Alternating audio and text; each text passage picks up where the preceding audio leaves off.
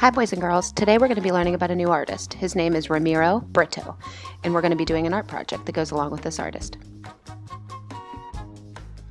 Britto is a famous sculptor, and he was a very famous painter. Next you're going to watch a quick video that just shows a little clip from a commercial that they made about Britto's beautiful artwork, and you're going to watch it come alive.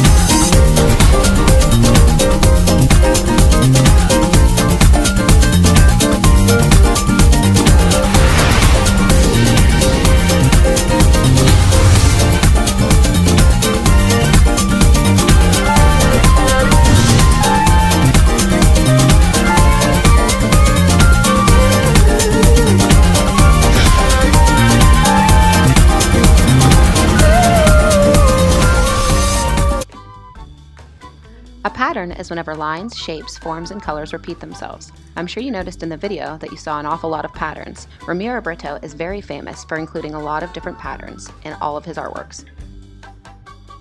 Now we're ready to get started on our third project, a Britto inspired drawing. Our learning goal for this project is a drawing. A drawing is when we produce an artwork through drawing skills that utilizes observation, things that we can see. And in our case, we're going to be doing a lot of different patterns, and we're doing Britto style, so we're going to be observing his style and replicating it. Our learning targets are that we can use visual emphasis in our art, and we can use line direction in our art. We're going to be using visual emphasis by adding a lot of bright colors and bold black lines when we do our drawing. And line direction, we're going to be showing different types of lines, whether they're straight, wiggly, curvy, zigzag, or dotted. A lot of the materials for this project are optional. You're going to get to choose whatever type of material you'd like to use to add the color, but you're definitely going to need something to draw on. So ideally, it would be great to have a piece of paper. And I would recommend a pencil to start.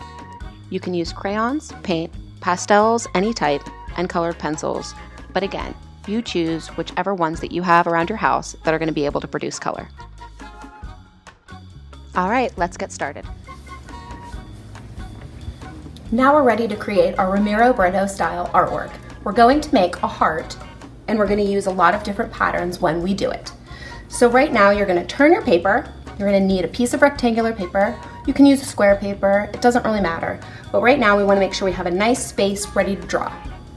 Our first thing we're going to draw is we're going to create a big heart in the center of our page. So we're gonna start with the middle. So your finger, we wanna put our finger where the middle is. And right now we're gonna put a little dot where the center is. So that's where we're going to begin. Once you have your dot, we're ready to start. And we're going to we're gonna make 2 dots. We're gonna start here, and I want you to go down a little bit, make a little dot there. That way we know that we need to connect this, wrap it around, and connect it right back here. So we're gonna start in the center, and we're gonna take our pencil, and you're gonna go around, and you're gonna come back around and stop at the dot. And we're gonna do the same thing on the other side.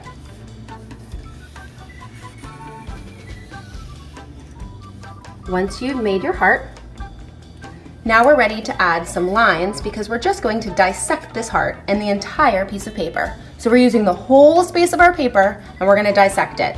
So I want you to make a line from one end of the paper to the other end of the paper, going straight through the heart.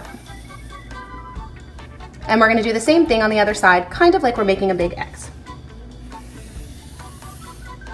And then we're gonna go one more, and you can choose if you want it to go from here to here, straight down the center, from here to the side, or you can go from here to here. You choose.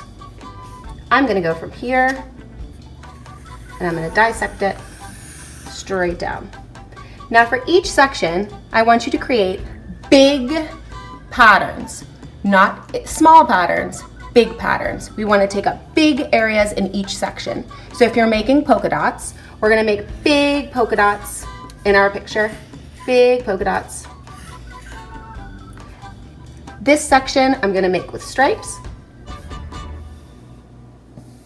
Over here, I'm gonna add some other types of lines. I'm gonna use some zigzag lines.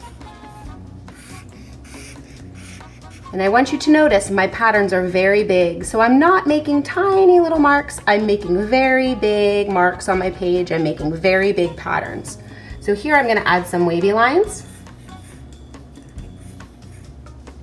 And let's see over here, I'm going to add some horizontal lines.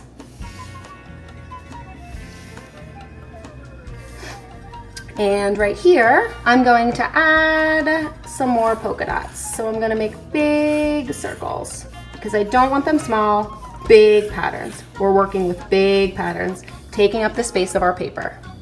Inside the heart, let's do some zigzags going vertically. We'll do some more wavy lines. And right here, I'm going to add some organic shapes, kind of like some clouds. And right here, for our last one, I think I'm gonna make it match that one, and I'm gonna make some horizontal lines. I want you to come up with as many different patterns as you can. Once you draw all of your patterns, you can use whatever you'd like to color it in. You can use crayons, you can use markers, you can use paint, or you can use colored pencils. Have fun!